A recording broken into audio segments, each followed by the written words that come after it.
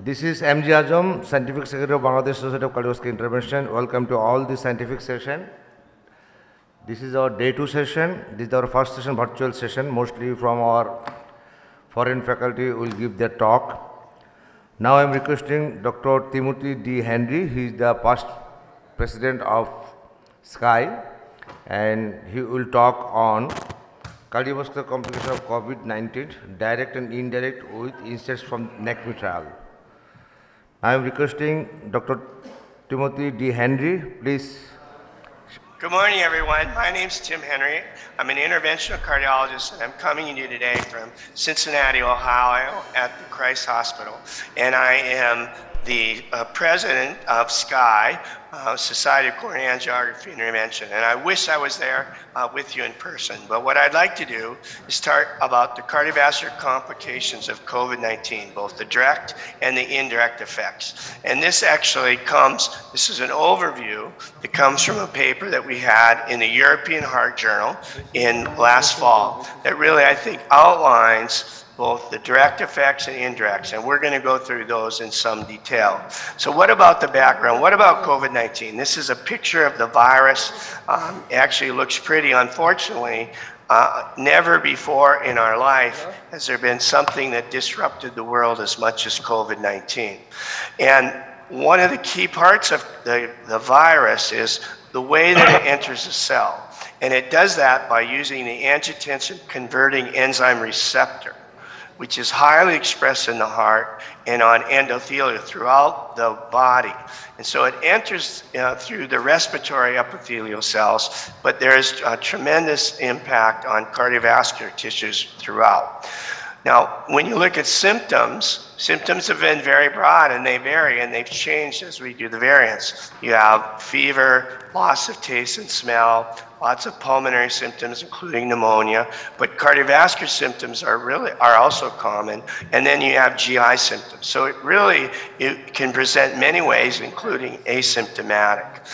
What about the markers? And I think the most important one is troponin. Of patients hospitalized, 15 to 40% of patients will have an elevated troponin. There's also you have an elevated D-dimer, which is especially with thrombotic complications. You have an increased inflammatory markers, including CRP and IL-6. This is a really important slide that shows that patients with cardiovascular disease have almost a 4 times higher incidence of mortality. Likewise, patients with hypertension and diabetes are at increased risk. So the combination of elevated troponin and a history of cardiovascular disease puts you at very high risk. And this is an early slide from China, but it showed that if you have both cardiovascular disease and a positive troponin, you have about a 70% mortality. If you have just a positive troponin, it was about 40%. Now, it's improved some since then, but it still points out that the combination is bad and the elevated troponin is higher. Now, what about the cardiovascular manifestations? This is a very nice slide that really illustrates those manifestations. And number one, the reasons for the elevated troponin are many. You can have a type 1 MI with plaque rupture and an occluded coronary, a standard ST elevation MI. You can also have type 2 MIs due to the mismatch, and that pulmonary emboli or a DVT. And this illustrates the microthrombi. And what you see is in capillaries, really in the pulmonary bed, in the kidneys, and in the myocardium, you have microthrombi. And that can lead to patients presenting with ST elevation and slow flow. Now, we're going to shift and actually talk a little bit about ST elevation right now.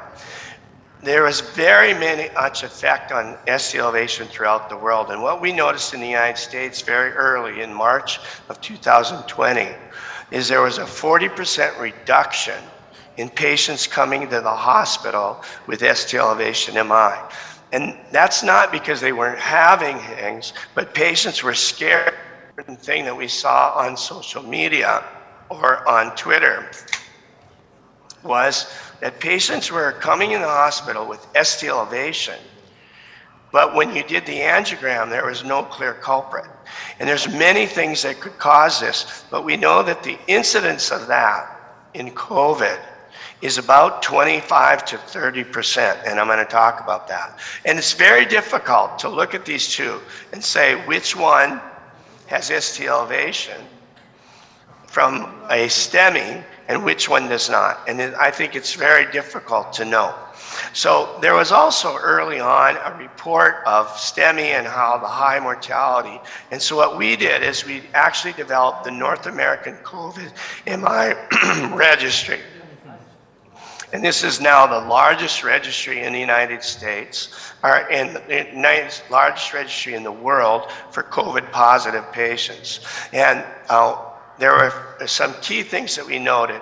There was more frequent in-hospital presentation, more frequent thrombotic lesions, more frequent no culprit.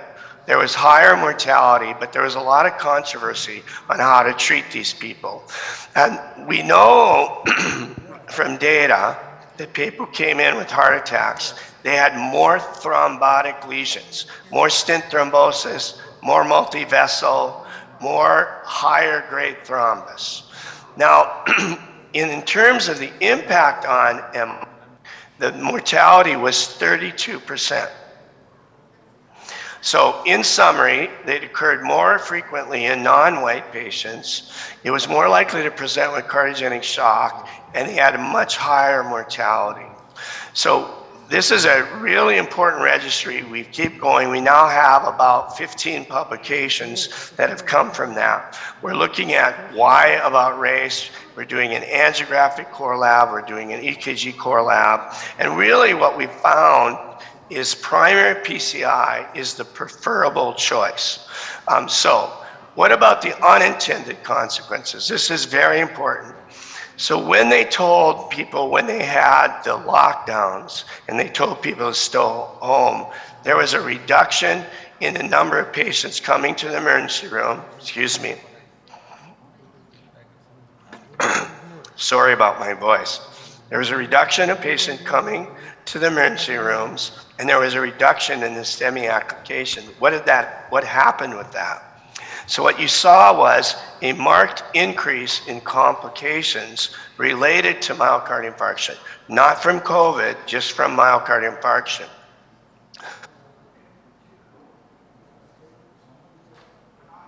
We did a survey and we said, and what we emphasize, and I think a take-home point is, if you have an ST elevation MI, just like other times in non-COVID, you need to go to the hospital and have primary PCI.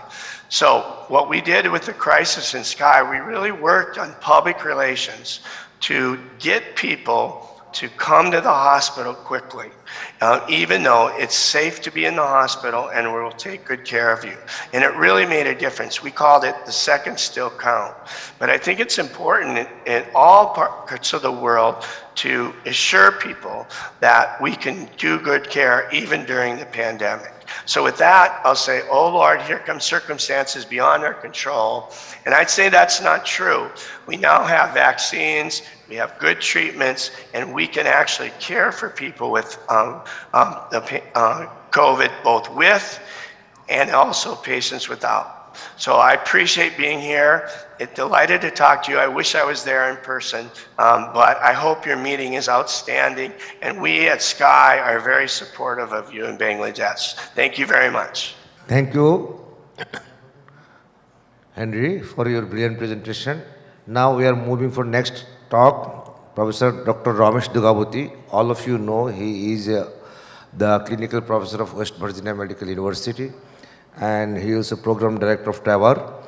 And now we are happy to have him in virtually for our program. Now he will give a talk on revascular strategy in cardiogenic shock. Moreover, I have to say he is the international program director for the Sky committee.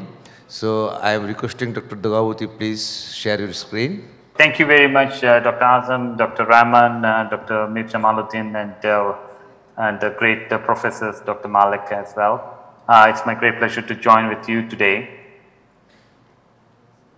I have no disclosures. So let me start off with the 60-year-old man with hypertension, cardiac arrest at home, return of spontaneous circulation after 1 round of AP and CPR, and pH is 7.2. As Dr. Henry showed, this is another EKG that shows the diffuse ST depressions, AVR, lead AVL, ST elevations. And what is the next best step? I think cardiac cath, medical therapy, hypothermia, and probably all of the above are correct answers depending upon the patient's neurological status. So he went for a cardiac cath, and here is there's a complete occlusion of the proximal LAD as well as a very small circumflex branch, and but RCA has significant lesions as well.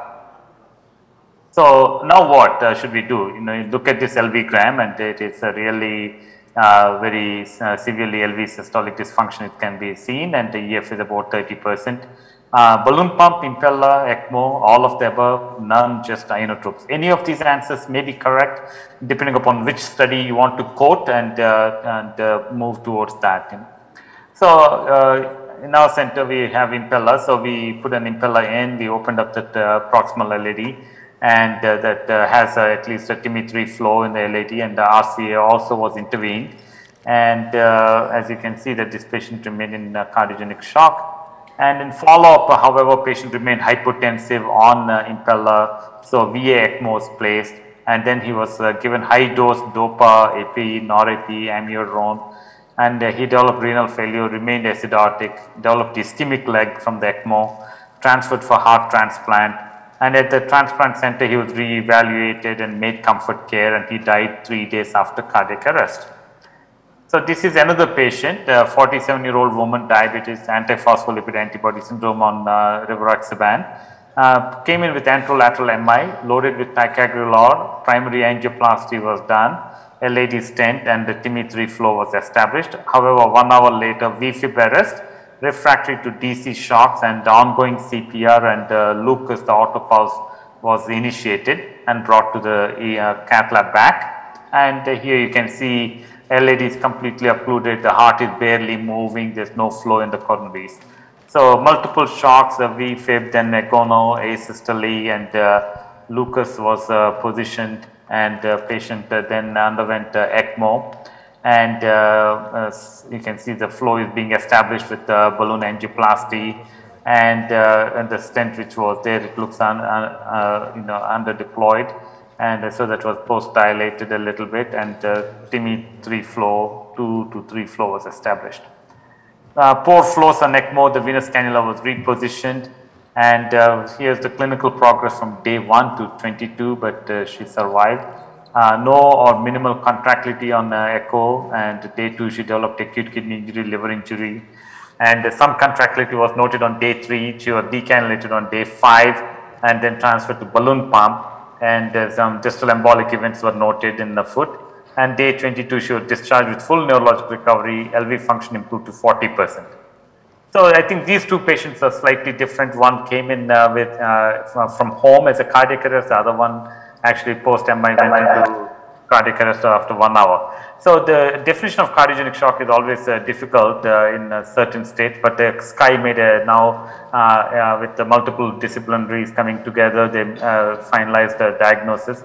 Persistent systolic blood pressure less than 90, not responding to fluid administration alone, secondary to cardiac dysfunction, associated with signs of hypoperfusion with a cardiac index less than 2.2 liters per minute per square meter, and a wedge more than 15 millimeters of mercury.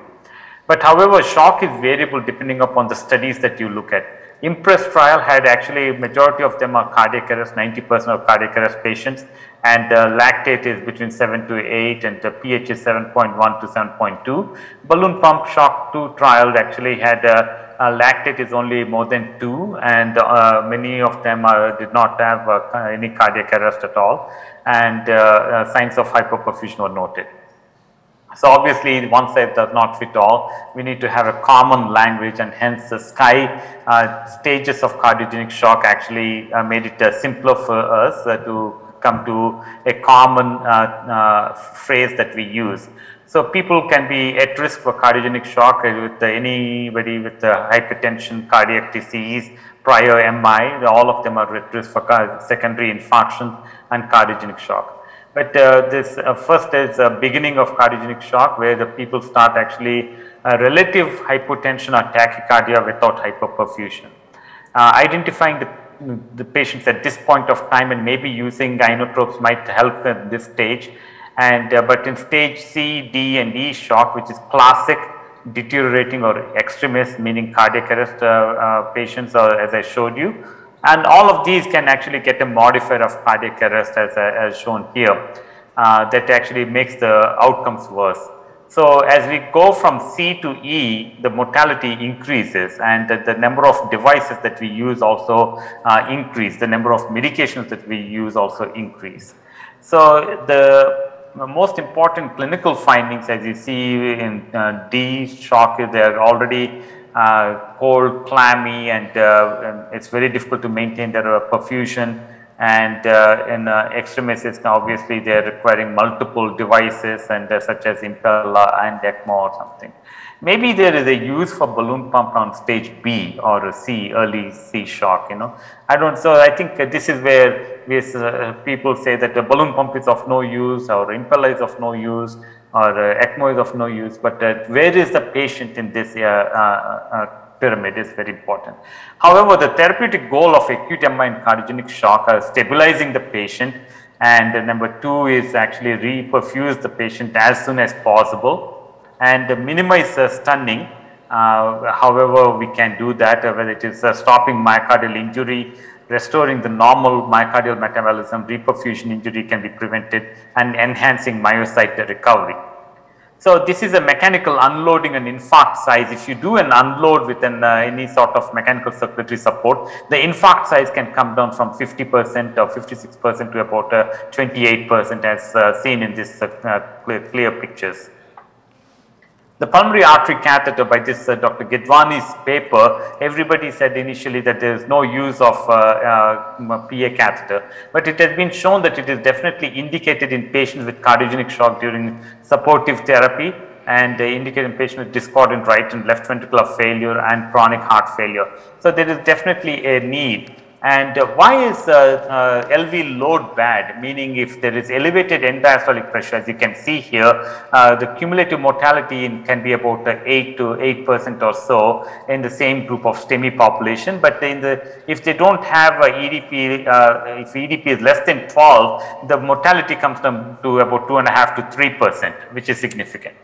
And so who are the patients who should be given acute mechanical circulatory support? Is anybody with cardiogenic acute ST elevation MI and cardiogenic shock might benefit to have a pre-PCI impeller in this National Cardiogenic Shock Initiative looked at it, and if you put a impeller prior to PCI, your survival is about 70% compared to maybe about 45% with the post-PCI impeller. So definitely there is an improvement in that trial. But then shock confused us, saying that immediate multivessel PCI carries a higher mortality to 55 compared to culprit lesion alone PCI. So all cause mortality is given here, 51% in immediate multivessel PCI, culprit lesion only PCI is 43% at 30 days. And so this made the guidelines in European cardiology ESC STEMI guidelines moved from 2017 2A to class 3. So the immediate multivessel PCI is not recommended by European Society of Cardiology. Even 1 year, the mortality is still in favor of culprit lesion only PCI actually. But you look at the repeat revascularizations, they are much higher at 32.3% in culprit lesion only PCI as compared to immediate multivessel PCI. So even though they do not need a PCI at the time, later on they might have needed it. In the national national CSI algorithm from United States, looking at about 80 centers from 29 states and enrolling about 400 patients, and rapid identification of cardiogenic shock, cath lab activation, femoral access, confirm acute MI and cardiogenic shock, and with the left heart cath, right heart cath, echocardiogram as needed to confirm the diagnosis, and placing a mechanical circulatory support. The whole strategy is depending upon door to support time with a target of less than 90 minutes, not to door to balloon time. So the mechanical circulatory support, once it is placed, then you proceed with PCI, and based on right heart cath, whether you need a LV support or RV support can be determined based on the PAPI pressures as well. And once if it is a cardiac power output is more than 0.6, continue to titrate down the pressors and inotropes. So with this type of definite algorithm, they showed that actually in all cardiogenic shock patients, C, D and E were included. At 71% of the patients were able to be discharged, and definitely 53% has remained to survive at 1 year as well. So, and how does this National Cardiogenic Shock Initiative from United States compare to other trials here? Let's take culprit shock, which is here. In culprit shock, actually 54% of them are cardiac arrest, and 46% of them are cardiac arrest in National Cardiogenic Shock Initiative. And the 30-day survival in culprit shock was only 49%, whereas 68% survived in National Cardiogenic Shock Initiative. So the DANGER trial, which is the Danish-German cardiogenic shock trial, is still ongoing. We'll wait for those results. So at 30-day survival rates from 2 decades of cardiogenic shock trials showed that compared to that, National Cardiogenic Shock C and D and all comers did much better than IABP shock 2 trials, culprit shock trials, or medical therapy in the shock trial itself. So from the National Cardiogenic Shock Initiative is the largest prospective North American cardiogenic shock study in the past 2 decades, recruited the sickest cohort and who are unlikely to be recruited into any randomized controlled trial. Still the survival of 77% at 30 days was much better in the stage C and D shock. And obviously these patients did not have unfortunately did not have a survival up to 1 year, which is not really great, but that tells us that maybe guideline directed medical therapy is still required in these patients, and further randomized controlled trials such as RECOVER-4 is ongoing currently in the United States. So in summary, patients with acute myocardial infarction and cardiogenic shock, culprit lesion only PCI with possible staged revascularization compared with immediate multivessel PCI is associated with a reduction in all-cause death or renal replacement therapy at 30 days as shown in culprit shock trial. This effect in the composite endpoint is persistently observed at 12 months follow-up. So the 30-day difference in all-cause mortality is attenuated over time. However, there is no increase in mortality after 30 days until 1 year follow-up. So right now, I think culprit lesion only PCI at the time of cardiogenic shock is a good strategy, followed by pre-discharge PCI of the non-culprit vessel is probably the best strategy for these patients. So I think in dealing with advanced cardiogenic shock patients in the current era of mechanical circulatory support, an appropriate device and patient selection algorithm should be applied to improve clinical outcomes and optimize utilization of resources in your particular institutions. If you do not have impeller, please use balloon pump and ECMO. I don't think that there's anything wrong with that. I don't think we can just say that, okay, you don't know how to use, but you still have to use is something I think foolish to recommend. So use the resources available to you. Thank you very much. I'll stop here. Thank you, Ramesh. Nicely discussion on critical issue of revascular studies in cardiogenic shock. We are really happy. But one thing all of you know, the shocking news of the shock is, despite all modalities, most of the patients are died at the end of the 1 year. As you showed nicely, but our problem is that in especially less facilities countries like Bangladesh, we don't have enough MCS support. So can you give any recommendation or suggestion actually how we can tackle in this situation? Yeah, very good question, Dr. Azam. I think as I mentioned clearly that depending upon balloon pump and ECMO, which is much cheaper in countries like India and Bangladesh, is not a bad tool at all. I would recommend that. Placement of a balloon pump as early as possible, I think maybe in people who are slightly showing signs of shock, classic shock, such as in stage B shock, is probably good enough to somehow reverse the spiraling down of cardiogenic shock. But once they go into stage C and D shock, maybe adding ECMO to the balloon pump will be good. Okay, thank you, Dr. Ramesh. Now it's my honor and privilege to introduce in the screen our Professor Chowdhury Ahsan, MS Siramat sir, and also Professor Mohammad Khan. Very good morning in Bangladesh and from very late good evening from US. So we are really happy to have you in person as well as virtually. So now, would you like to any make comment from Dr. Khan regarding this issue? Yes. So, I mean, I think the issue is well stated, well identified. One controversy remains is, should we institute support prior to PCI, right? Reperfusion first, then support, or support, then perfusion? My bias says support first, because if they're in shock, you got to stabilize them, put your PA catheter in, give your fluids, give your pressors, and then go ahead and open the artery. Otherwise, you may open an artery that doesn't have enough perfusion pressure. It won't stay open. What's your thought? Absolutely, Morton. I think we looked at this particular issue in our institution as well. Putting in a catheter, PA catheter, and a mechanical circulatory support, and then PCI, and within half an hour, if the hemodynamics do not improve, we would then escalate.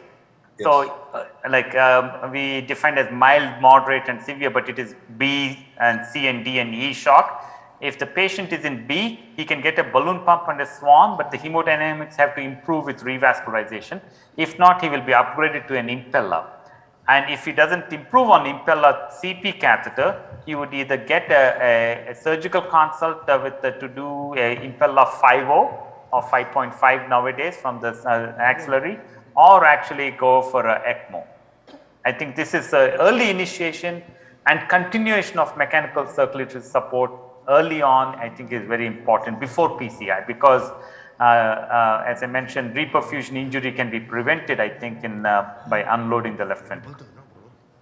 Ramesh, I think it is probably important to recognize early on that what kind of shock we are dealing with, not only the stages, but the underlying mechanism. Is it a predominantly RV issue or LV issue or mechanical complications? That helps. I think bedside echo, quick handled echo may be helpful. And also just at least check the end diastolic pressure as you are in the cath lab. It gives you a lot of information and let you help to decide which way to go. And also the EKG, where is the infarct-related artery? Absolutely. I couldn't agree with you more, Hafiz. Just now I have one more patient in the hospital who had a PCI in our referring hospital and was sent to us with cardiogenic shock, and he's probably, even though we put an impeller and we did other non-culprit vessels, he might still die because he did not have a pre-PCI impeller or a balloon pump. Yeah. Thank you, I Dr. still tell Ramesh. my fellows that you'll be crucified if you don't do hemodynamics by Morton. Yeah. No, okay. Absolutely. I think Dr. Nur Alam, would you like to any comment? Thank you, Dr. Ramesh. Just I would like to know, you have shown very nice data, National Cardiogenic Shock Initiative.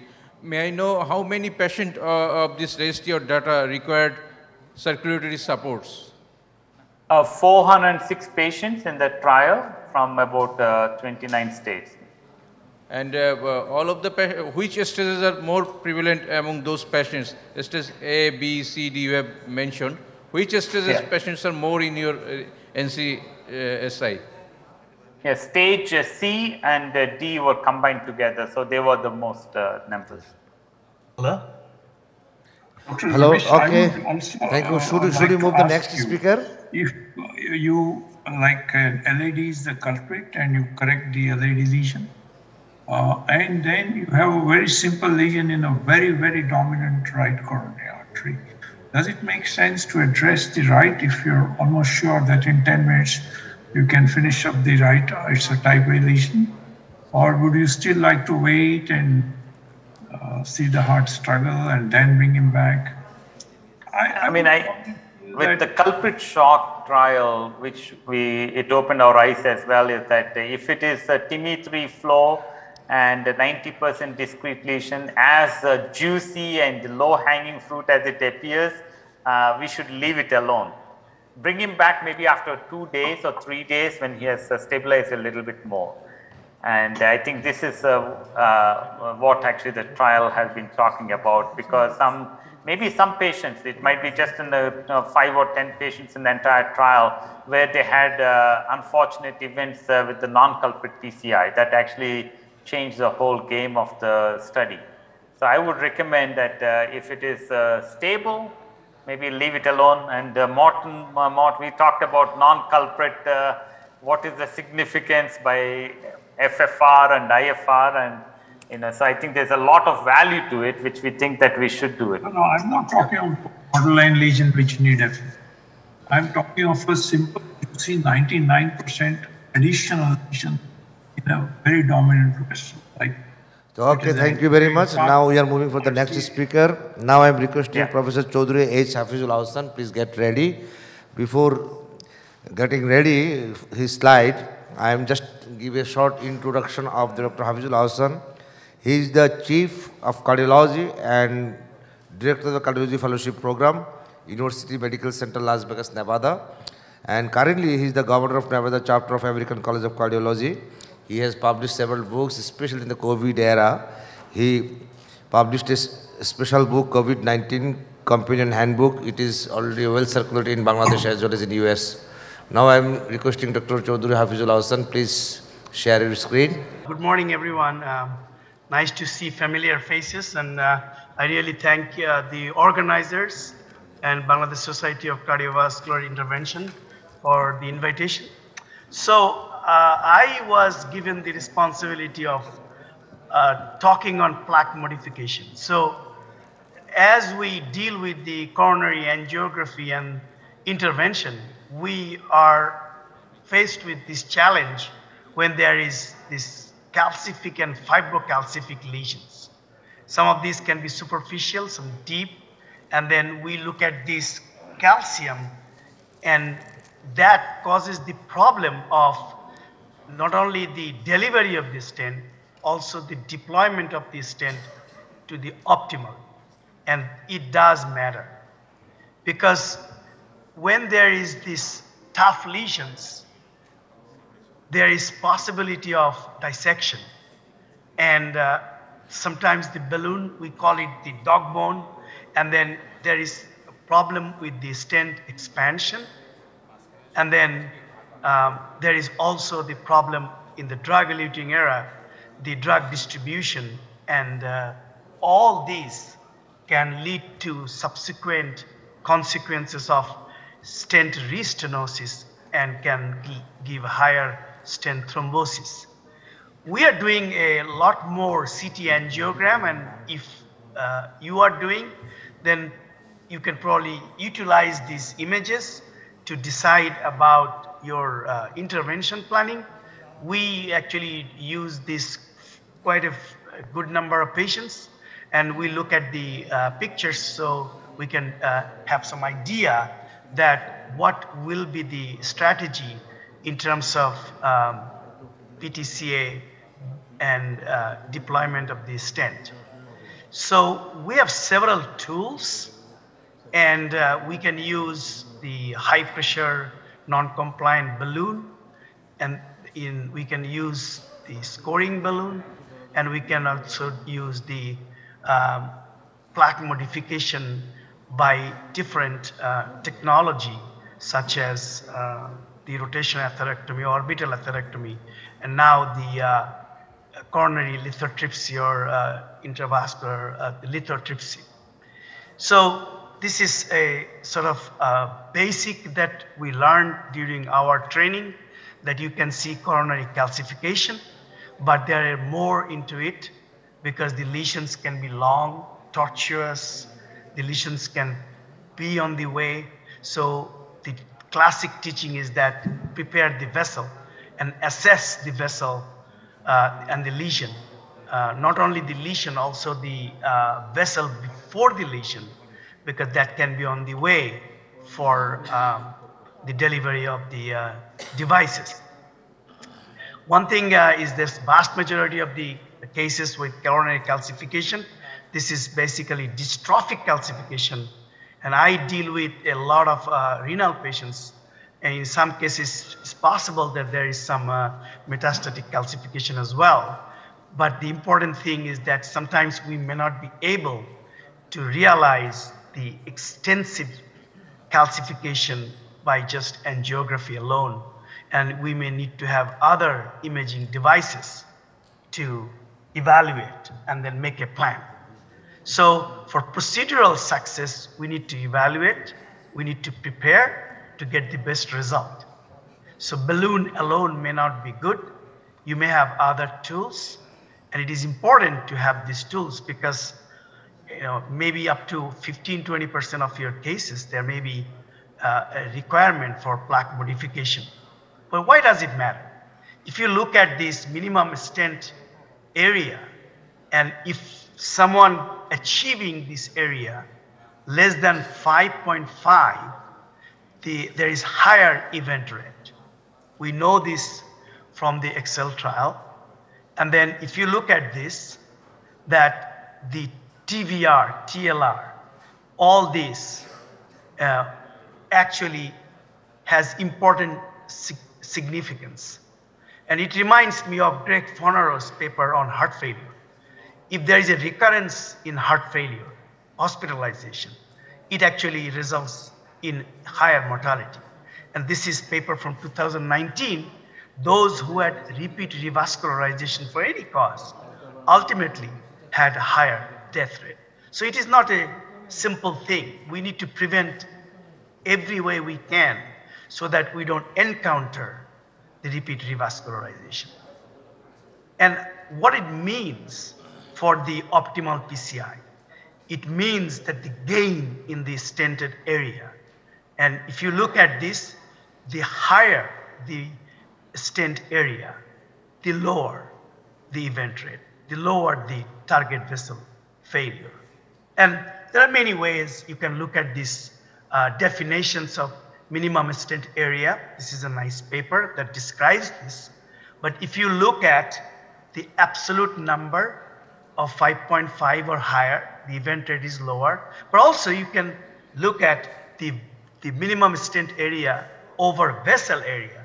And if it is over 38.9, roughly say more than 40%, your clinical driven TLR, stent thrombosis, are actually significantly lower in that group.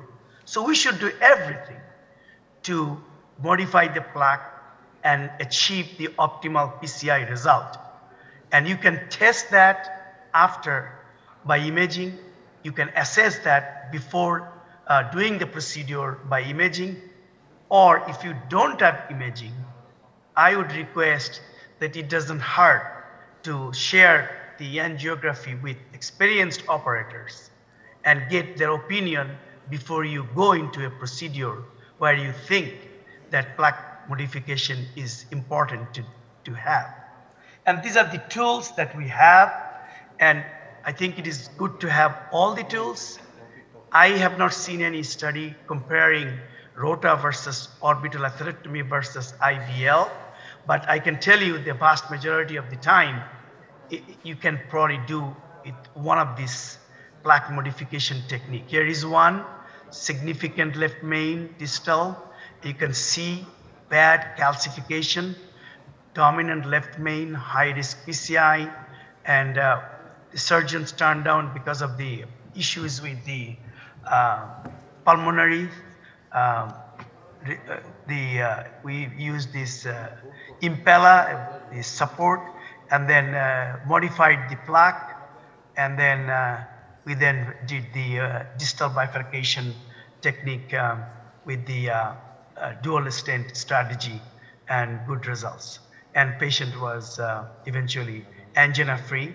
This patient actually was getting angina while he was feeding his horses, and reported back saying that now it is nice to be angina free. Now we talk about the shock wave. This is a fairly recent technology, and we can look at this We have one case here that we saw that there's ostial LAD, and we thought that there is also a subsequent lesion in the prox LAD, and I honestly thought that the RCA was CTO, and if we can offer the patient revascularization, we often say about heart team approach, but the surgeons says this is high risk, and we use the shock wave. And I had the rota backup, but we did not need it. We then used the balloons after this, and then we are able to deploy the stent fairly easily, and they got a good result.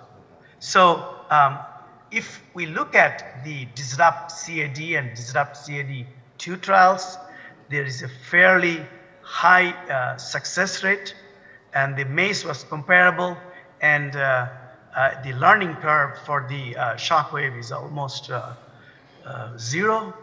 You can learn it very quickly, but I think it is important that we need to be careful that we have backup other modification techniques in case that doesn't work, and the fairly comparable complications, and probably I would say the perforations is less, and bradyarrhythmias and the requirement for temporary pacer far less in the shockwave group.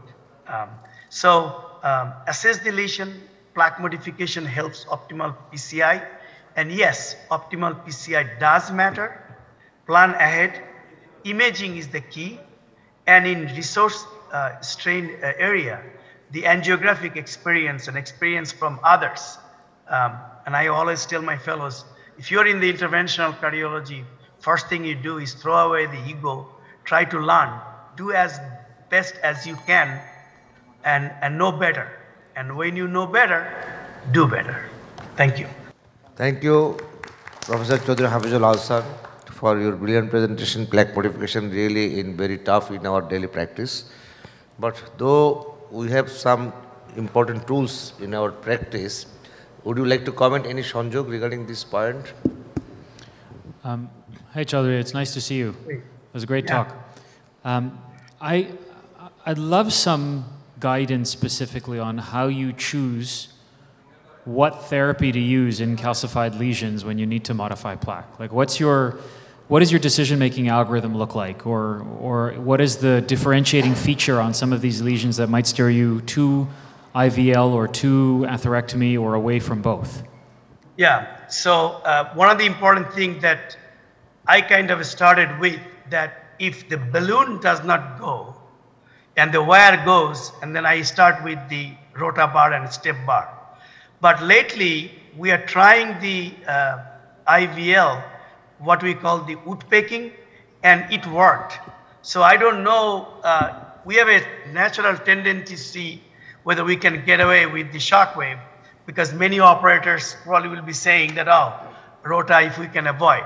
But in case of long lesions and very high-grade stenosis where the balloon does not go, it is very difficult to get a good result with the shockwave. But our experience along with the bifurcating lesion, as another issue, because if there is a true bifurcating lesion, both calcified, and you need to do both calcified area, rota on this vessel, rota on that vessel, you might be able to get away with the shockwave. That is probably a advantage in bifurcating lesion. Good evening and good morning both. From Bangladesh, good morning, and in your country is good evening. So it is a good lecture and very important for us, especially in Bangladesh. We have all facilities of plaque modification in Bangladesh, especially most of the centers, you know it very well. So those centers, those who have no IBL, RUTA and others, what is your suggestion for plaque modification? I think I would say the same way Ramesh mentioned, that knowing that there is trouble is actually an important thing. because I would probably be careful. If I don't have the resources, then we can try. In acute situation is different, but if it is a stable coronary, then I would be careful and share with others that, okay, are you going to start? I was in a meeting with Dr. Paul Tierstein, and he says, okay, start with non-compliant balloon. That's your first initial, tool. But the question is, we need to be careful that if that doesn't work, then what? I actually had one case where one of my partners did in a surgery center, did not do it, he stopped. He did not get into more complications, and then sent to us in the hospital. And then we did the plaque modification and deployed this. And sometimes it is important, and Morton is here, and I'm sure that you will be hearing from Morton that when you have a bifurcating lesion and then you have to compromise a little bit with the ostium, will you be okay with the physiologic assessment, or you will be also doing the imaging? But we are using more often the physiologic wire. I actually leave the wire in the circumflex while I'm doing the osteal LAD. And I check whether, when I'm inflating the balloon, whether the circumflex wire is getting any change in the IFR. That gives me much comfort that what's happening with the physiology. But it is tough. It is tough that whether you can get away or not when you don't have all the resources. I do agree with that. And I think Bangladesh, another important thing we should mention, that if it is a bifurcating lesion and the left main distal and patient does want this, patient does want that, I think cost also is an important issue. Your cost for cabbage with an excellent outcome is far less than the bypass surgery cost in the US. Thank you very much. Can I add 2 sentences to that, Dr. Ahsan Chowdhury? The center, in many places, the center's capabilities vary from low activity to high activity. And I'm sure in Bangladesh, there are centers of complete function that have every device, and there are other centers that have few devices. So part of the judgment and quality of care will be that in centers that don't have every capability, they have to decide when to go and when to stop rather than trying to be a hero. And that's sometimes a difficult problem because they feel, many of us, feel that we can do stuff that maybe we shouldn't be doing. Now, we're in a VA hospital and we're limited, we don't have surgery. So we don't take on things that are gonna put us in the operating room. But we have every other capability. So just a suggestion, it's okay to transfer a patient to a higher level of care rather than jeopardize an outcome, especially with these severely calcified lesions where other things can make it work and our old ways don't work. And that, coming from Morton, means a lot. And I would request the audience to pay attention to that. Okay, now I'm requesting Professor Mir Jamaluddin. Would you like to comment?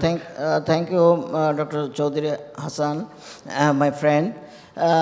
It's very important topics for all over the world, particularly for Bangladesh. My usual idea is that whenever wire crossed, balloon is not crossed, then my play and interplay has been started. And at that moment, if I have no imaging facilities, it is very difficult in that situation. If the imaging facilities is there, I can evaluate the calcification, whether it is superficial calcification, deep calcification, whether I shall be able to do it with rota or IVL, whatever it is essential. But if the imaging facility is not available, then is the problem. And in that situation, if balloon crosses and there is dog boning, I must have to say that stop the procedure if you have not the ability of plaque modification like rotablation or IVL. As because if I place a stent with dog boning, there must be thrombosis or there will be early restenosis. And that is why in that case, we must have to abandon the procedure rather than doing with the dog boning effect of the stent. Besides this, in our country, another poor man's procedure, meaning that wire cut, keeping one more wire into the coronary artery and with the balloon inflation, high pressure balloon inflation, or it may be a cutting balloon, we can get sometimes a bit good result. And for a long calcified lesion, it is wise to do rota, and long lesion may be calcified, calcified long lesion we can do also with IVL if the balloon of the IVL crosses, as because IVL balloon has also a bit bulkier. We must have to prepare for that with the smaller balloon, and then we can use the IVL. It's our simple experience. Thank you for your excellent deliberation. Thank you, Chowdhury Hafizul Hasan, for a brilliant presentation. Now we are moving for the next talk. And before going to talk, I just give small introduction to Professor Dr. Nupur Kar. All of you know he has outstanding contribution to develop the interventional field of cardiology. And currently, he is the Chief of Cardiology, Veterans Administration, Long Beach Healthcare System, and Staff Interventional Cardiologist. He is a Professor of Medicine, University of California, Irvine, in the Division of Cardiology. And Dr. Khan is a past President of SCI, Society of Coronary Angiographic and Intervention, and continues to serve many national and international cardiovascular societies. That's why today he is here with us to teach us, to give his thoughts, and definitely we believe we will learn something from him. And all of you know he holds fellowship in American College of Cardiology, American Heart Association, and Master Fellow of the Society for Coronary Angiographic and Intervention. And all of you know he has outstanding contribution in the field of interventional cardiology. He published several books. I believe all of the in front of in this conference, all of the participants may, I believe, gone through your books, especially in Kahn's Cardiac Catheterization Handbooks. Now it is probably in 7th edition is published in market. And he also write a wonderful book, the Interventional Cardiac Cath Handbook, 4th edition is still available in market. So these books are among the most widely used textbooks, both nationally and internationally, to train our physicians. So I believe we will enjoy your session. Now he will give talk on update on clinical conundrum of coronary physiology, which is very important in our daily practice to make our decision perfect. Thank you for this kind invitation to contribute to your wonderful interventional meeting. Thank you, Dr. Ahsan, and thank you, Dr. Azam, for inviting me. So I want to talk a little bit of higher level coronary physiology than you may be used to hearing. So this is going to be not the beginner's course. I have these disclosures to make. They're companies that make pressure wires and pressure measuring systems. And I just want to remind you that we have this wonderful array of options to, I just want to get this thing, options to make decisions about how to treat lesions. In the beginner course, we tell you the angiogram is not always reliable, especially for intermediate lesions. We tell you that physiology, especially FFR or IFR, can identify lesions that need treatment. And I'm going to highlight for you, not the basics, not how to do it, but some of the conundrums, the difficulties in applying these in daily practice. So I just want to review quickly here. Before you come to the cath lab, you're doing physiology.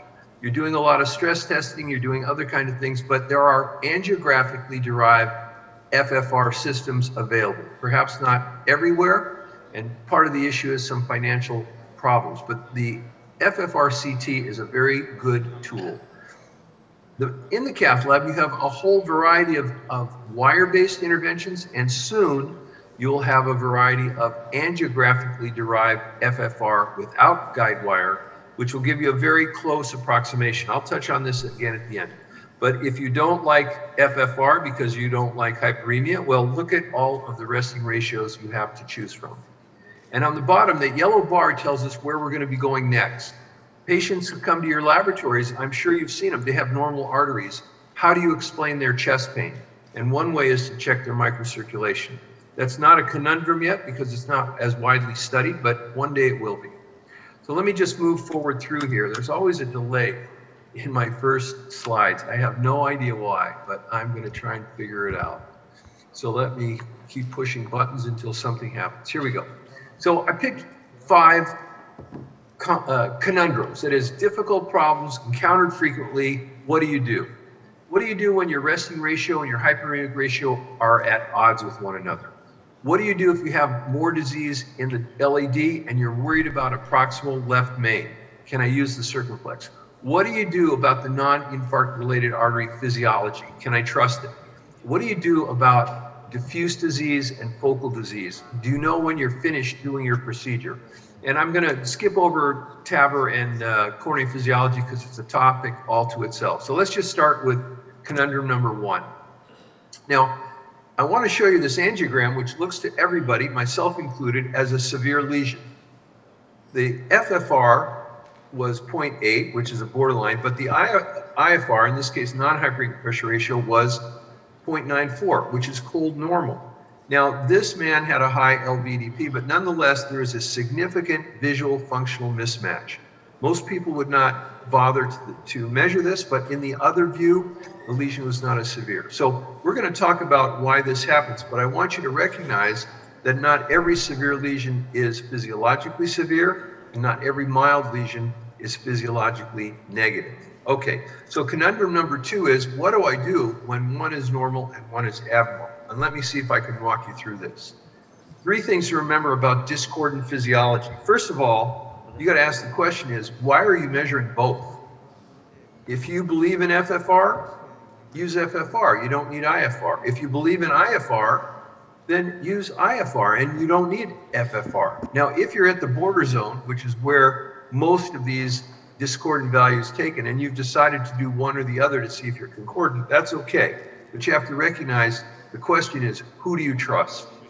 Now, the discordance is related to a couple of different things, but mostly it's related to a flow response. Higher flow produces high values in flow and big gradients. And so you may get a positive FFR when you have a normal resting ratio. And lastly, you have to be sure you didn't introduce a technical error, which would produce a discordant result. Now, I mentioned flow reserve. So if you look on this graph, along the bottom is coronary flow reserve. There's a resting point and then a hyperemic point. In severe lesions, in the red, it goes from a resting ratio of 0.83 up to 0.73 with hyperemia. Coronary flow reserve is relatively low. This is a severe lesion, mostly related to stenoses, but not always. Now, on the bottom is a normal IFR in a mild lesion, where you can go from 0.93 all the way down to 0.73, and that's positive. Now, the question here is 3 times increase in flow sufficient to produce a stent would produce better flow? And the answer is probably not, but it's unknown. It was tested in the defined flow study and found to be pressure was more associated with results, whereas in the defined flare study and in the ICE study, there was a favorable response treating coronary flow reserve. So the issue is not quite settled, but I think if you have discordance and a very large separation between rest and FFR going down to 0.8 all the way from normal, that is probably representative of very high flow, and you could make a more conservative decision in that individual. Lesion configurations also produce discordance. Diffuse disease, shown on the left, affects the coefficient of friction and excuse me, produces a negative FFR, but a positive IFR. It's associated with diffuse disease on pullback, as you can see by that blue line, as it is pressure recovery over the course of the vessel. On the other hand, a focal lesion often has a focal gradient. And in those cases, the FR is more often positive and the IFR is more often negative, very similar to the case we just saw. So these are contributors to the discordance between these two values. And here's the statistics go along with it from Warasara. Okay, so for our first conundrum, what do you do about it? Well, you have to take a stepwise approach. Who did you trust the first time? Because you pulled out a second measurement. And of course, in stable ischemic heart disease, all the values hold. We're going to talk about acute coronary syndrome in just a moment. And then I want you to remember what we talked about regarding coronary flow reserve. Okay, let's go to left main. Critical lesion can be eccentric, often looks like a football. Is flow limited when it is an 80% stenosis in one view and a 30% stenosis in the orthogonal view? I don't know. And that's why physiology is critically important for patients with left main stenoses in many cases, especially those who are asymptomatic.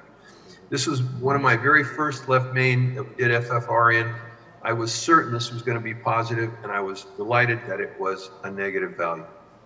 Okay, we know that if we use thresholds of FFR at 0.8 and a threshold of 0.89 for the IFR, if you follow the rules and defer treatment when they're normal, the patients do very well, just as well as if you revascularize them. So there's no reason to send them to surgery if they have normal physiology. Now, how do you manage downstream disease? When there's an LAD present, as in the top image, and you have an intermediate left main, and you measure the FFR, you can measure it across the LAD and get a number. And when you measure it again in the circumflex to try and assess the left main, you will have a different value. If you should increase the flow through the LAD by putting a stent in the LAD, now more flow goes through the left main, and all of a sudden, the negative FFR in the left main measured initially becomes positive, and now you have to treat that unprotected left main. Some people don't mind that. Others are a little concerned about treating left mains. Let's look again at the experiment that showed this was true. Bill Furon and his colleagues created a model in patients who had LAD stenosis. So they put a stent and they put a balloon in the stent, and then they put a second balloon catheter into the left main, deflated. You can see it sitting there. And over both balloons, over each balloon, was a pressure guide wire. So then we know that the bed in the LAD, shown at the top with its FFR, and the bed in the circumflex, shown at the bottom with its arrow pointing to the lower end. And if you look at what happens as we increase the gradient across the LAD, and it becomes worse and worse and worse, the bed is diminished, the FFR gets worse because of the pressure gradient, but the flow to the circumflex is reduced. And so the FFR goes up. And so you get a falsely elevated left main FFR.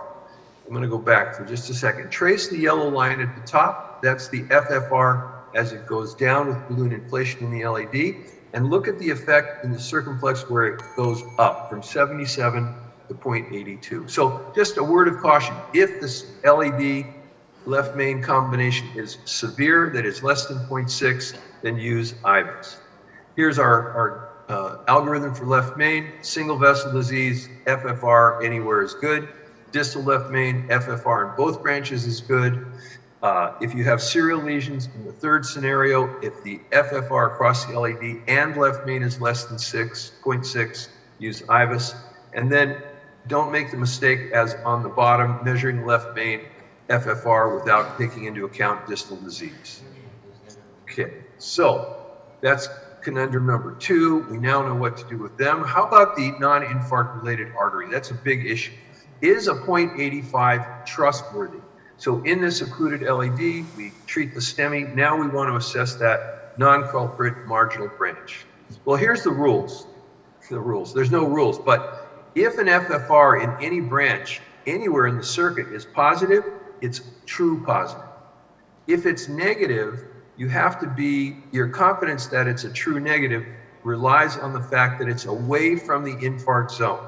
The further away from the infarct zone, the more confidence you have in that number being true. If you're measuring it in the infarct zone, then you have to wait a couple of days so that zone will stabilize flow. So in the panel on the left, the FFR in that marginal branch overlaps the territory with the infarct zone. I would be careful about accepting that. If it was positive, it's still positive.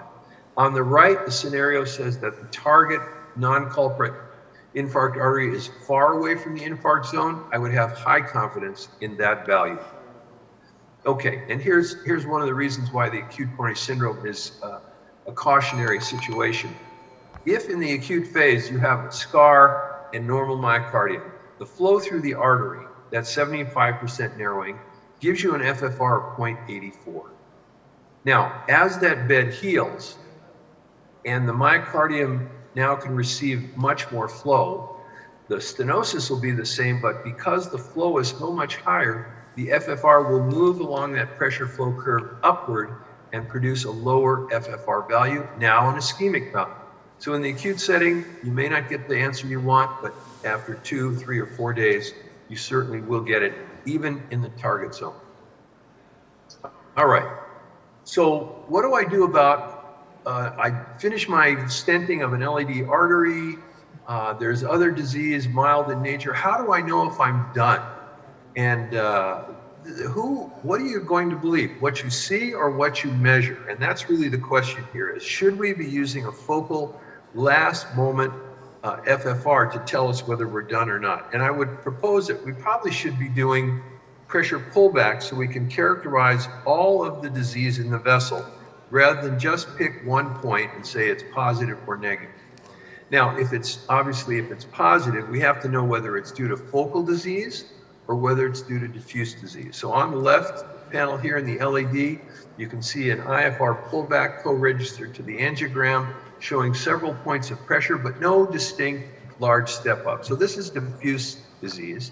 And on the right, the pressure pullback through the circumflex artery, which had a stent in the proximal segment, demonstrates that the lesion of importance is way down there at the bottom with a low value, a lot of those yellow pressure dots, and then no loss of pressure across the proximal stent or left main. So this was the culprit, and we could make a good decision about what to do with this patient.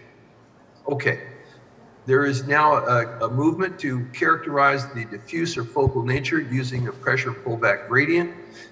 It's a little complicated to give you the derivation in a few seconds, but the bottom line is a high value close to 1 indicates a focal lesion that is a lot of pressure over a short distance versus lesser pressure over a long distance. That would be a low PPG close to 0. So if you have a high number, it's focal, low number, it's diffuse, and you can characterize and treat based on that pullback. Okay, so that takes us all the way up here to the last part of our discussion on TAVR. I don't know if I left it in there, but let's see. No. Okay, so I stopped with the conundrums of function, but I want to just touch briefly on 4 studies that were kind of negative for FFR, and just briefly give you what the take was. You will recall the Flower MI trial told us that there was no benefit from FFR-guided PC in non-culprit vessels. Well, if you look into that study a little different, there was a lot of unspecified target lesion revascularization, non-target lesion revascularization, which contributed to endpoints, making this, if you use FFR in every single vessel, you're going to find it doesn't have any value. An FFR value greater than 0.8 doesn't need to be treated, yet in this study some were. In the ripcord study, they assessed every vessel with FFR, and in fact, it made no change in a majority, 60%. And so you have to be selective, again, about when you're going to use FFR. Systematic application will not provide the clinical benefit it was designed to do. The same could be said about the future study, where there was no advantage to FFR-guided angio in multivessel disease. And again, in 43% of these patients, they didn't follow what the FFR recommended. And there were some questions in conduct about the management of this, which gave FFR a black eye. Now, the last study, FAME3, was a very good study. It showed that FFR-guided PCI was not superior to CABG revascularization. Now, it turns out that most of the FFR in the FAME3 study had values less than 0.8. So it really wasn't a test of FFR, it was a test of PCI versus CABG. And we know that in severe disease, as in the syntax trials, bad disease is better with CABG, mild disease does better with PCI. So when you're hearing people talk about FFR physiology in a negative light, just keep some of these comments in mind. The future of our physiology world is in angiographically derived data, CT on the left, and in-lab angiographic FFR-derived information on the right. Multiple companies have taken this up. This will be what's going to happen to us in the next 5 years. My lab, I hopefully looks like this. This is not my lab, but I'm hoping to be able to do a lot of my physiology without having to use a pressure guide wire and incorporate this into my workflow every day. Okay, I'm going to conclude right here. I think in stable ischemic heart disease, physiology beats angiography alone for outcomes. There's really no reason not to measure things where the answer is not clear, and certainly to confirm what's happening. It will reduce unnecessary stents and adverse events. In the acute coronary syndrome, again, I think physiology trumps angiography. However, we know that you don't have to treat those vessels in the STEMI patients. For non-STEMIs, I think you can get a good direction on what to do. Shortens hospital stay, reduces cost.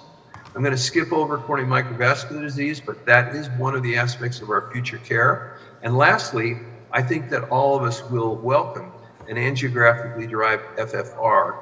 Its correlate is about 85% of wire-based, but it is certainly our future. And many people who don't have the option to do wire will always have the option to measure angiographically derived FFR if they can afford the software upgrade.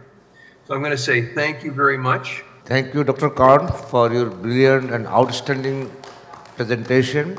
Actually, we are really happy to have you, and I think Dr. Kalra have some queries regarding some issues, right, Kalra? Hi, Mort. I love listening to you talk because I learn something every time. It's nice to see you again. Likewise. Looking at or enjoying your presentation, a couple of my own cases have come to mind where the results surprised me, but I think I understand a little bit better now what's gone on. One of those patients was a guy in whom we did hybrid revascularization, who had multivessel disease. Each major lesion was physiologically positive. So there was a physiologically positive lesion in the prox LAD, in a ramus, and in the circumflex.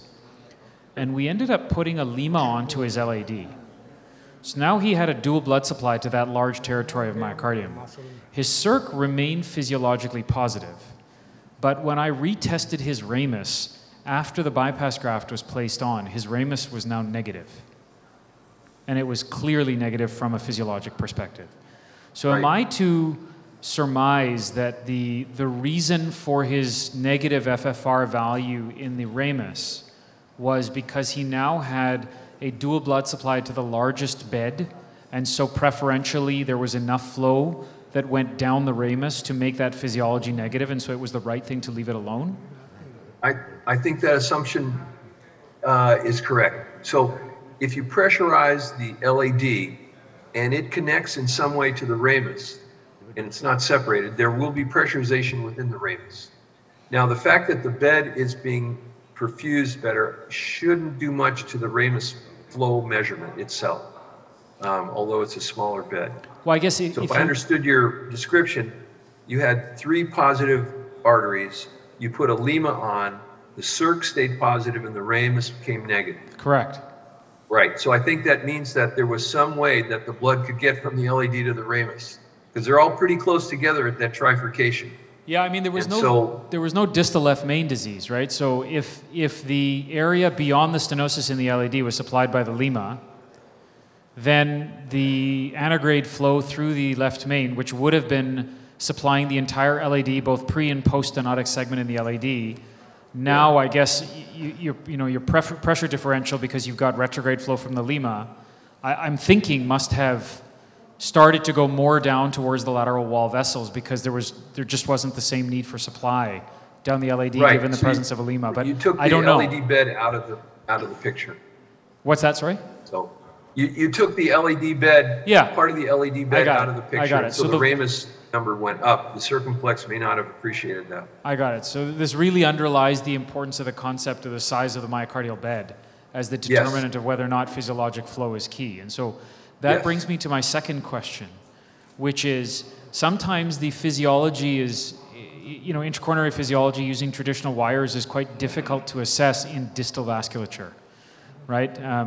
Distal vessel lesions. And, depending on whom you speak to, if you spend a minute or two while looking at Twitter and hearing David Brown say what he wants to say, whether it's valid or not. He screams at the top of his lungs that distal vessel. Oh, he's a big revascularization nihilist, as you know, but one of the comments he said a little while ago was that distal vessel disease doesn't need to be treated. And I have trouble getting my head around the idea of what the purpose is of treating proximal vessel disease when the distal vasculature is the point, and you have a bunch of distal vessel lesions that maybe you can't directly test the physiology to, but are the gatekeepers to the entire distal bed. So you've identified probably the single biggest conundrum in coronary artery disease. That is, we treat a lot of proximal disease, but we leave a lot of distal disease. Does the myocardium know this? Probably. Did we make a difference? I'm not sure. Does a bypass that is put on further distal than we're ever going to get provide benefit over what we do proximally? The answer is probably yes. So when we talk about distal disease, I'm not a fan of small vessel intervention. That is, if it's 2 millimeters or less, I stay away. I don't think I can get a good result. It might be 2 millimeters along the course because it is diffuse. So that would say we're not going to do very much unless you put 100 millimeters of metal. Regardless of whatever David Brown says, I think we need to make sense of the physiology. And so measuring a distal FFR way out there to a small bed would give you a higher chance of having a visual functional mismatch. That is, perhaps a negative FFR when it looks bad. And then, of course, it could be positive, but there's no focal lesion because that's the effect of diffuse disease. So you are insightful in the extreme on this because I think you've identified probably our major problem. By the way, that first case you just described, I would like to see that as a case report. Put one of your fellows to work. Yeah, no problem. We're actually writing it up now because this guy, so that brings me to my third question. This guy has had child C cirrhosis, right? He had true blue child C cirrhosis, and I combined with one of my surgical partners to get him revascularized. He then got a liver transplant 3 weeks later and has just had his 4-month follow-up and is doing well. So that brings me to my third question, which is in these systemically vasodilated patients who have drops in their systemic vascular resistance across their entire vascular bed, what's the validity of hyperemic indices at all? Should we be using non-hyperemic? Should we be using neither? Given that their cardiac output is 10 at baseline, and so they've got totally dilated microvasculature. Okay, so here's what you might see. You might see high resting flow, and you'd be able to detect a lesion significant at rest. You would see impaired hyperemic flow, but you would still see, you might find a pressure gradient for that condition. And that condition is what he's living with now, but in another year, maybe he changes. Yeah. If you were to use coronary flow reserve, you would see all kinds of things change, right? So high resting flow, low hyperemia is low coronary flow reserve. If his resting flow is reduced back to normal after his liver transplant, his coronary flow reserve may become normal. So you were describing dynamic physiology, which will affect the measurements. If you need to treat something, I think you can use what you have because it'll reflect what is going on in his current state. Right. Interesting. That's about as good as we're going to do. Dr. Khan, thank you very much. Actually, I want to know, you nicely said. I just got educated. That was great.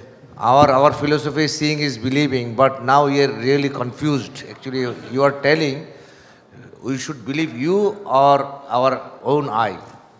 What is your final comments? If we're talking about an angiogram, there are some significant limitations in understanding blood flow through an angiographic two-dimensional lumen. But you're trained to look at angiograms and you're reflexly trained to treat narrowings. But you have to put the narrowing in context with the clinical scenario, the results of any testing, the risk, benefit, and so on. So just relying on the angiogram alone and reflexly stenting every narrowing is a mistake. Thank you. Now I'm requesting Professor Fazlur. Thank you, Modern Khan, for your brilliant speech. I am Professor Mir Jamal, Secretary General of Bangladesh Society of Cardiovascular Intervention. I want to know what is your experience regarding wire-free FFR? Have you understood? As you have QFR. He's asking me? I'm sorry. He's asking you more about QFR. Okay. My apologies. So my experience with wire-free FFR is rather limited at the moment. CathWorks and the QFR companies are in line to install their equipment in our lab. But at the moment, I've been to the CathWorks facility, and I have a very good understanding of what they do. I think that the correlation of wire FFR and angiographically derived FFR is very good, above 85%. That's as good as many of our testing results will be. It will be easy to use in the cath lab. It will be obtained by our own angiograms. There is no need to give hyperemic stimuli because it's into the computer simulation of computational fluid dynamics. And you'll be able to get an FFR for every vessel in the heart. And you may not be 100% correlated with FFR, but if you have any doubt, you put in a wire. So I think it's going to make a big impact. There are a lot of people who don't like FFR because they don't want to put wires in. So this will be a very big step. Now, it may be a few years before we get this technology. I've been waiting a while myself, so I can imagine its diffusion across the country and across the world might be a little slower. I hope that answers your question. Okay. Morton, the Barman from Cedars and Hakamovich, they said that burden of ischemia and severity of ischemia has correlation with the event. So does it work in the flow wire that it is not just binary? Because the severe the problem with the number, then the problem is more. Yes. So it's interesting that there's a paper by Shin, S-H-I-N, on the breadth and depth of ischemia. So the breadth is how, over what distance in the artery are you ischemic? You know, what is your diffuse pressure gradient loss? And the depth is how severe is that ischemia, what the FFR number is. And of course, if you have diffuse disease, regardless of what your FFR number is, you have more events. You have the fewest events if you have a normal FFR or a high FFR, and you have the most events if you have both. And then you have intermediate values when you have a mixed response. So you need to take into account the depth and the breadth of your ischemic condition. What is the diffuse nature of the disease? What's the focal nature? How severe is the FFR or the IFR? So the answer is yes. It's not just a lesion, and it's not just simply an FFR number. Okay, my apologies because we are 30 minutes lag behind from our next session. So I would like to introduce our president, Professor Haque Rahman sir, to please bring Professor M.S. Hiramat into the screen and give a kind introduction for the next talk. Thank you, Dr. Khan, because you are very well known to us by your book, Handbook of Cardiac Catheterization.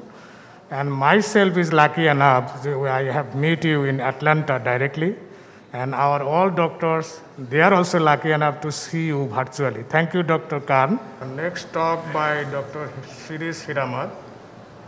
Dr. Shirish Hiramat is the director of Cath Lab, Pune, Bombay. He was the ex-president of CSI, now the program chair of CSI, convener of the National International Interventional Council of India, and he has great experience in the peripheral angiography and other interventional procedure, participated in the many conferences at home and abroad. He is one of the important interventional figure in Southeast Asia as well as India and also in my country. I salute Dr. Shirish Hiramat. I am lucky enough that I can got training on intervention, and I start my journey on intervention under his guidance. So I salute him. Please, Dr. Shirish Hiramat. Thank you, Dr. Rahman, and good morning, everybody.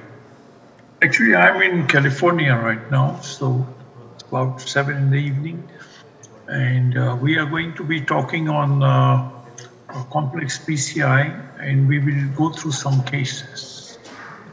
When we talk of complex PCI, let's take a look at this particular case. This lady was put on recording in progress, and she had positive response, strong positive response, less than a minute. So she came for an angiogram, and you can see the RCA osseum critically disease and it's a dominant vessel. The left main is really a long length, so it's something like 60 meters. And beyond that, there is a disease which we'll see in some other angles. But the other issues where she's diabetic for almost 10 years and creatinine is raised.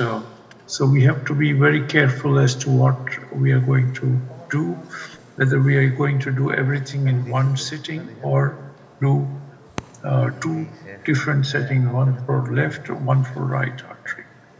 So here, to save on contrast and get good support, we have, instead of JR, which was used for diagnostic angio, we have an AL catheter. And we purposely chose hydrophilic wire so that the wire can move in very quickly and we can save on contrast. That was one very important. Second question is why we are doing right first when there is so much disease in the left artery. It is probably to achieve some respect of stability when we are doing left. This lady had a treadmill positive inside seconds at stage 1. So obviously there was amount of ischemia. Fortunately, the left ventricle was pretty normal. This is a balloon dilatation, and then we come in with a stent from the RCA ostium, and the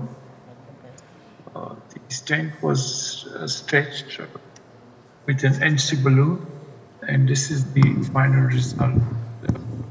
Obviously, we keep the few struts of the stent back in the aorta to cover the beginning of the RCA. Once we achieve this, I think we're a lot happy in the sense patient would probably be far more stable.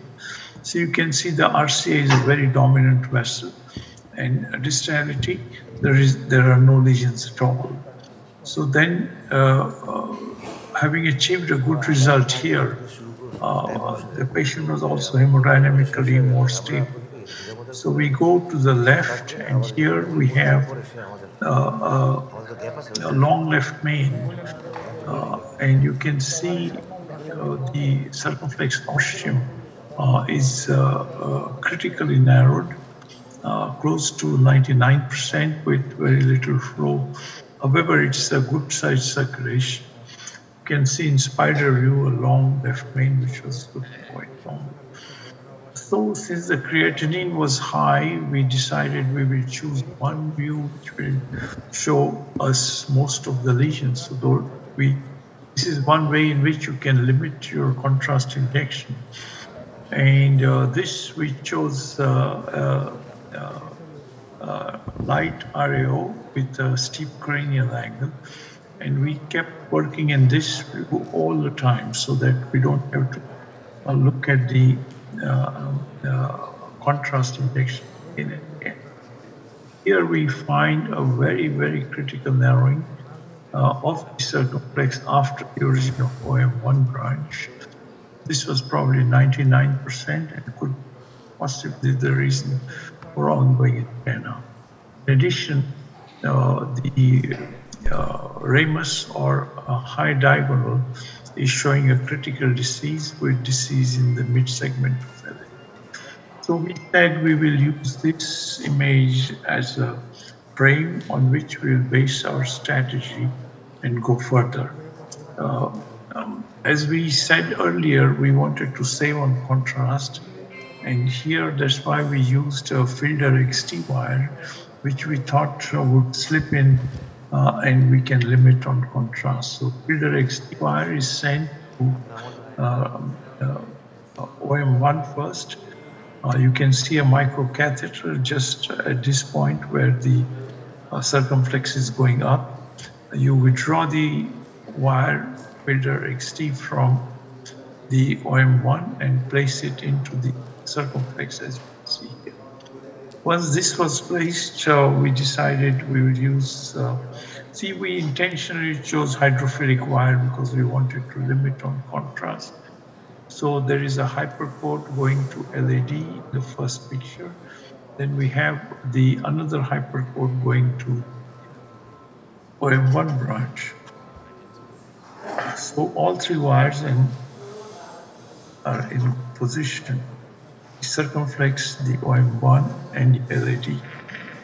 At this stage, we decided we will stent the mid-LED lesion. So balloon to mid-LED, stent to mid-LED. And the stent, of course, we kept it away from any bifurcation. Stent is entirely placed beyond all the complexity of the bifurcation. And so this stent is deployed here in the mid-LED. High pressure inflation was done. And now we are looking at the circumflex. So here you can see a balloon dilatation. The microcatheter brought in a little bit. And we generally, when we are doing, we chose a strategy where we want to address both main branch as well as side branch. So this is the mini crush technique, and balloon dilatation to circumflex with the microcatheter. Wire is already there in the OM1 branch. After doing balloon dilatation, we bring in a stent which slips in quite easily. And then we thought as a strategy for mini crush, we would bring in a stent to the OM1 branch. However, we could get a stent sizably inside, but because of fiscal bends, this was not going any further. So we had to sort of struggle a lot. This was supported by the microcatheter. However, just not go further. So we did repeat that, yet it did not go. So we drew the stent which would have gone into OM1 branch and then dilated the into the circumflex stent. The back end, of course, had to be positioned very carefully, matching with the wire position. So we have one stent in the mid-LED, which is independent. Then the second stent is now in the circumflex after the origin of OM1 branch. And then we remove the wire and then bring in the stent to the OM1. So here the stent slips in very easily. We had to be very sure that the back end of the first stent going towards the next would match the stent in the OM1 branch. OM1 branch, the back end is kept at the origin of the circumflex vessel. This stent is deployed. We always like to bring back the balloon a little bit and go high pressure. We always do that so that it makes balloons don't go easily. We've done at least make stent a high pressure inflation. So this was the stent strategy, the circumflex stent starting from the origin of the OM1 branch. Then a mini crush technique with a third stent going to the OM1 branch. So this was mini crush. We're of course withdrawing the wire because this patient was extremely unstable, and we didn't want to sort of waste time doing the case and high pressure inflation at this stage. So we wanted to get it flows first. That was the principle. So once we did this, we had a good stent in LED, good stent flow in the circumflex, and good flows in the OM1 branch. We now decide to come to the first branch of, let's call it D1, and branch was then wired, the LED was also again wired, and so we are going for a bifurcation at this particular point. So this is the pre-dilatation NC, then a stent is brought into the diagonal branch. Another stent is brought from mid portion of the left main to touch the stent which was already deployed, and this was a 4 millimeter stent. And so this was the final position, a mini crush again between the diagonal one with a stent going from left main to LAT. And stent was deployed as usual. We pull the balloon back and go high on pressure so that we are trying to avoid a possible dissection at the distal end. And this is the contrast showing force flows through 4 stents which are deployed: LAT, the circumflex, the OM1, and the diagonal. I think the flows look quite. So we are quite happy at this stage and ready to deploy the stent which is going from left main to the deployed LED stent. Must make sure that the overlap is quite correct. It was then deployed. At this stage, you can see all the stents on fluoroscopy here. We are doing a pot. And for pot, we always like to keep about 6 to 8 meters length in the proximal portion so that the stent balloon can fit inside the metal, and we go very high pressure. So this was done. You can see all the 5 stents here. And this is the pot. And then we are now going to go for bifurcation. So what we have achieved is got the stent 1 in right and 5 in left. And those are normal. The patient was very stable. Otherwise, for every little inflation, patient used to get severe pain, cross-acidic depression, and hypotension. So we now, to wire in the diagonal, do NC balloon dilatation to the deployed LED stents, and then do a kiss between diagonal and LED stent, and thus high pressure inflations were given. Once we did that, we switched the wire to the OM1 branch and did another kissing dilatation with the left main LED stent, and then making sure that there is no problem at the distality of any of these stents. We could even withdraw the wire from the OM1.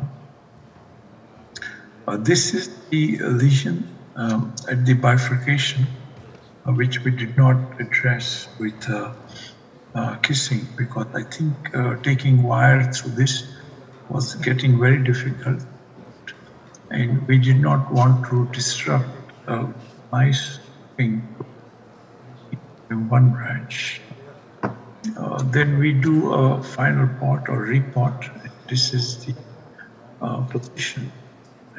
So you can see final analysis flows through all 5 stents on the left side are looking very good. And this is despite a very long left main, 60 meters long, generally a worry for an angioplasty. So you could see here the 3 lesions in the left system.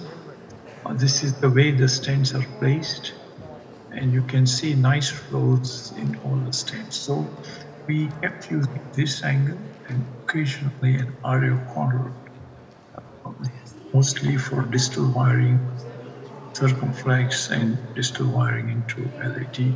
And so this was the final results of this patient. So all stents were placed as a mini crush technique. As I mentioned to you, we wanted to save time and contrast with creatinine high. And this is our final position. On the RCA first, you can see a very big dominant circulation. So once you achieve stability with this kind of circulation getting normalized, you can play around about the complexity of the left side. This is the second case I want to show you. I mean, this patient was actually placed for surgery because he had grade 3 mitral regurgitation. Professor Hirmat, I apologize. I'm going to have to ask you to wrap up in about 30 seconds because we have a live case waiting. All right. This was the trifurcation, including a disease, the distality of the left main. So the plan was to place the side branch stents first. This patient was going with the JANA for almost 6 months. Every time we have because of mitral regurgitation. So we actually used a PA catheter to monitor the PA pressure, a long sheath, a balloon pump, and a 7 French EBU catheter. So we placed the first stent. We did a rota. There was calcium at the left main, and we used Fielder XT first because it's quick vein exchange over microcatheter. Thank you, Professor. We're going to have to ask you to move to your summary slide, unfortunately, because we are really out of time. Okay, so this is our final picture on this patient. We did a part and final it goes like this. 3 stents at the bifurcation track. And this patient was 6 months, very well, going up on his activity on regular basis. Thank you indeed for this. Thank you very much. Actually, our live quiz started at least 45 minutes ago. So, my sincere apologies to Dr. Sharma. Please, you with us only 15 minutes or 10 minutes. We are come back from the live case. If you don't mind, then we can go for the live case. Yeah, hi, good morning. If you're going to take a couple of minutes, I'll wait, no problem. If you just have to go if and you come have back, any emergency, so that we can actually, if you have any emergency, I heard you have an I have another case surgeon, to operate myself, so. Okay, so you just, I think you just try to make it very short and small and brief. So I will be happy. Okay, can you share your screen? Yes, so thank you very much for accommodating, and I think I can skip the brief introduction and I can try to finish it as soon as I can. I'm going to talk about management of heart failure beyond ejection fraction. Basically, I don't need this adult audience to be sharing the classification and definition. So I'll skip to what I'm going to touch upon in terms of SGLT2 and why it's an important intervention for a cardiologist who does intervention, because this is one of the intervention that changes mortality. I mean, and I don't see between 2 stents, if you can define that, if any 2 stent when compared, one would give you better mortality outcomes as compared to other. But this is one therapy, if you have intervened irrespective of the class of heart failure, is going to work. I'm going to touch upon all the 3 important trials.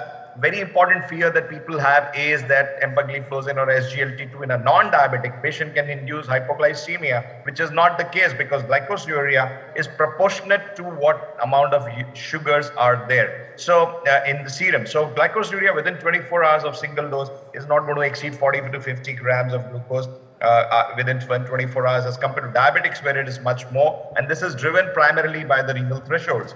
The plasma glucose levels also don't change that drastically in non-diabetic patients, and primarily the therapy is proposed because of its multiple actions, again, which is beyond the discussion today. So I'm going to touch upon and take you through all the class of a spectrum of heart failure, and also we'll look at the acute heart failure. We all know about Emperor Reduced, which was one of the most important trial, which looked at the reduced ejection fraction outcome patients with empagliflozin versus the standard care therapy, and it resulted into 25% relative risk reduction with the first day of significance achieved within 12 days. I don't see any other therapy, including therapies like CRTs, that can give you results as early as 12 days in patients with chronic heart failure. And that's one reason why interventionists should also be aware about intervention like a therapy with an SGLT2, which can bring down an absolute risk reduction by 5.2%, with only 19 patients needed to be treated for the same. And of course, remember, this therapy was effective irrespective of baseline diabetic or non-diabetic.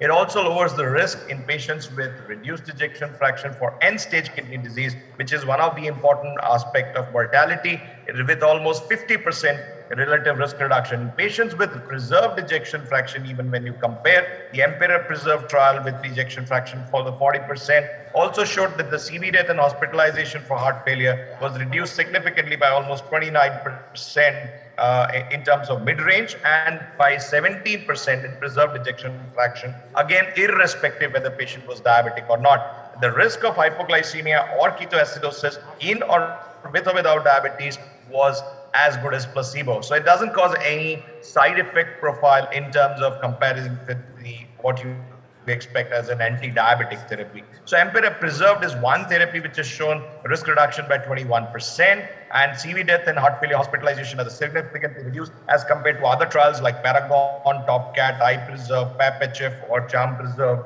where some of them actually did not have significant value reduction in terms of statistical significance. Now, when you look at this now plotted across the ejection fraction, in patients with reduced ejection fraction, you have net number to treat only 19, in mid-range only 21, and preserved only 42 to have a significant event reduction. And this is the pooled Emperor data across the spectrum. So this goes on to prove that in a patient with chronic heart failure, across the spectrum of ejection fraction, every patient can be given empagliflozin. Jardiance is indicated to reduce the risk of CV death and hospitalization in adults as class 1 indication. What about acute heart failure? We know that even in the Indian data set that we had from CSI Kerala Heart Failure Acute Registry, patients who were on guideline-directed therapy compared to those who were not, the in-hospital mortality continued to be pretty high, 7% versus 90-day mortality of 11.6%, re-hospitalization of 11%. And the reason for deviation was often believed the worsening of kidney failure, hyperkalemia, or hypotension. So EMPULSE was primarily looking at for post-acute heart failure, where they looked at the evaluation with a win ratio defined as a composite of death, number of heart failure events, time to visit of first heart failure, hospitalization, and the KCCQ-TSS score at 90 days. So all of these criteria must apply for the inclusion. Was required that the patient's blood pressure was more than 60, more than 100 for more than 6 hours, no increase in diuretic dosages and IV, no vasodilator, including nitrate within the last 6 hours, and no inotrope in the last 24 hours. And they looked at the all-cause mortality in heart failure hospitalization, and you can see the benefit was consistent in acute heart failure onset, de novo or chronic, whether EF was less than 40 or more than 40, whether the patient was diabetic or not, and the adverse events were pretty much matching for the placebo arm. So when you compare this with the various other trials like Soloist, where the cetagliflozin was looked, Galactic, where even omective mecarbil was evaluated, Victoria, where Vericigua was evaluated, Pioneer HF, where ARNI was evaluated, EMPULSE is the only trial of the therapy where it met all the criteria: reduced ejection fraction, preserved ejection fraction, diabetic, non-diabetic, and 100% patients were initiated this during in-hospitalization. So optimizing the place in heart failure therapy would hence mean the four pillars. The four pillars, when you combine the ARNI, beta blocker, MRA, and SGLT2, your hazards goes down by 64%. Its hazards is just 0.36 as compared to, say, Vericigua, where it's not that much down. So this, even omective mecarbil or Vericigua combination with MRA, all these trials have been superseded with fantastic results with these classical four foundational pillars, as the ACC talks about: beta blocker, SGLT2, ARNI, and MRA. So you need to just ensure EGFR is more than 30. and the for DAPA, and more than 20 for AMPA for the initiation. The 2022 strongest recommendation that has now come as 2A in patients with mid-range ejection fraction. Also, SGLT2 is beneficial in reducing the heart failure hospitalization and CV mortality.